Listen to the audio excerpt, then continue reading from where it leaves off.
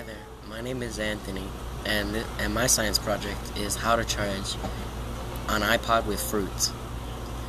And the reason why I chose it was because there have been many debates and discussions about how it can or cannot be possible to charge an iPod with fruits.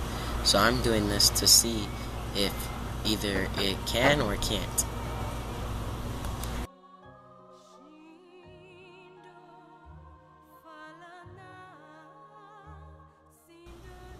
These are the materials that I am going to be using to conduct my experiment. An apple, an orange, and a banana.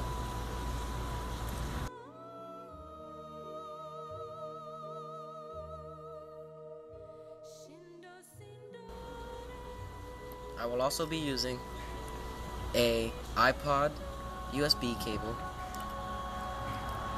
2 tie wires, 2 3-inch nails, a tie wire cutter, and of course, the iPod.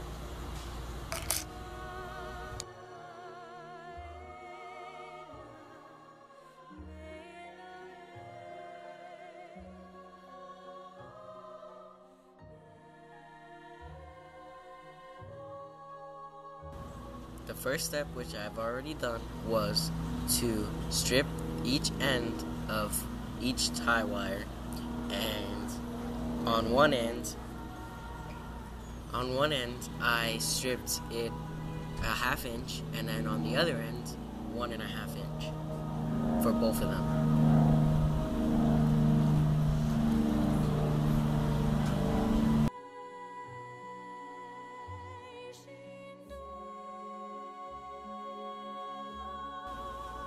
The next step is to grab both of the tie wires and wrap the 1.5 inch part and wrap it around the nail the head of the nail 4 times. Then you are going to do that for both of them.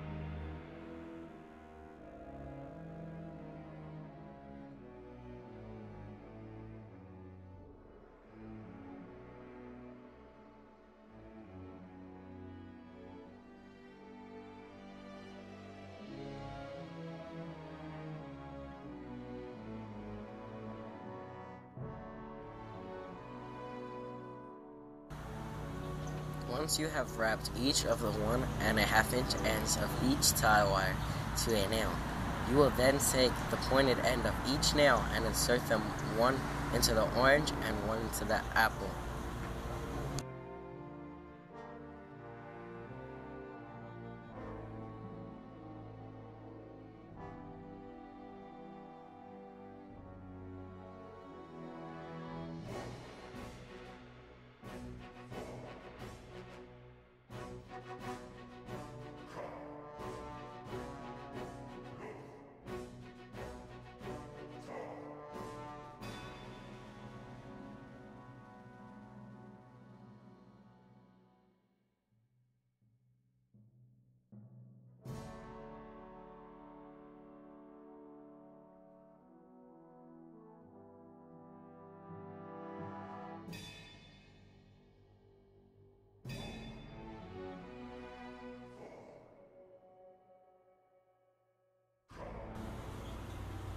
After we have inserted each nail into the orange and into the apple, we will then take the half an inch end of each tie wire and insert them into the banana, making sure from each that they are about 1 inch apart from each other.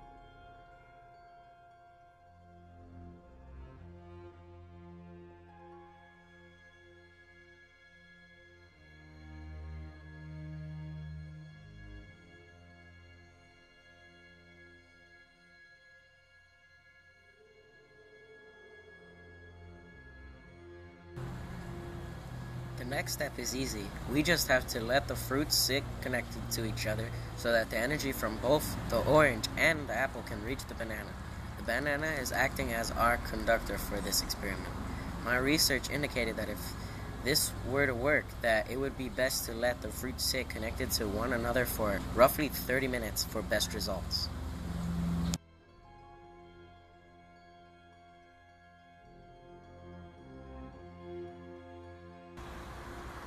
The reason that you allow the fruits to sit connected to each other before moving on is because you want to give them what is called acidic energy from the orange and the apple time to travel from them through the two nails and through the wires into the banana.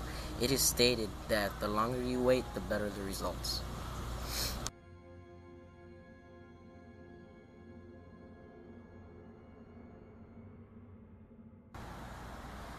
Now that we have allowed the fruits to sit connected to each other, we can move on to the next step, which involves inserting the USB end of our iPod cable into the banana directly between the two tie wires we previously inserted. To be honest, my research indicates that this process may damage the USB cable. This is why I am using my uncle's and not mine.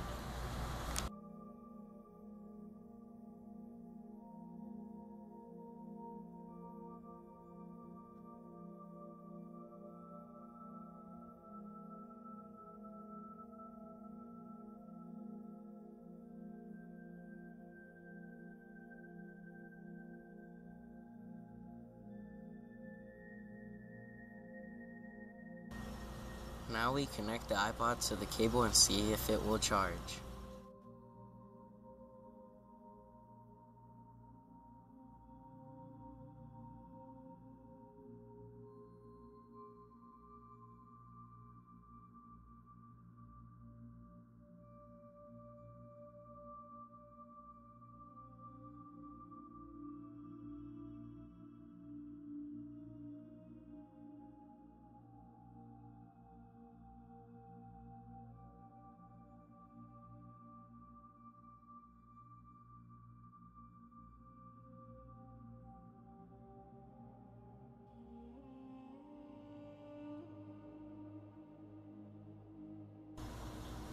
Well, as you can see, the experiment failed because the iPod battery indicator failed to show the charging icon it would normally show had it been plugged into an outlet.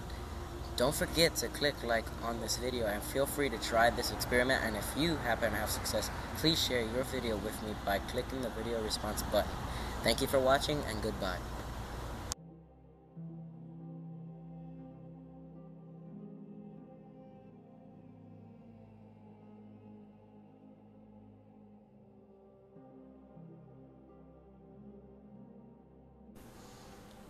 The best part of this experiment is I get to eat all of what's left.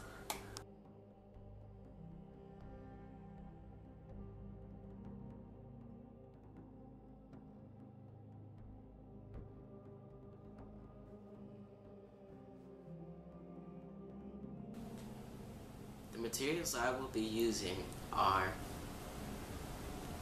an apple, an orange,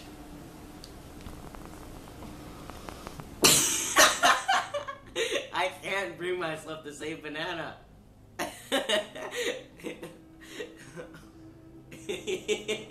Ethan, you're laughing.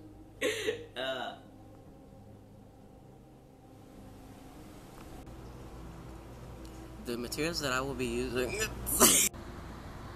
Hi there. Oh! These are the materials.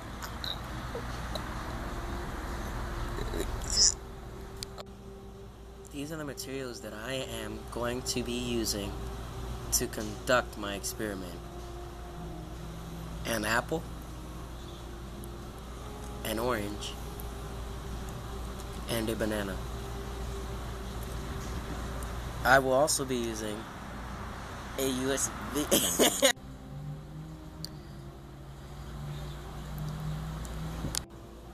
The first step, which I've already done, was to I forgot.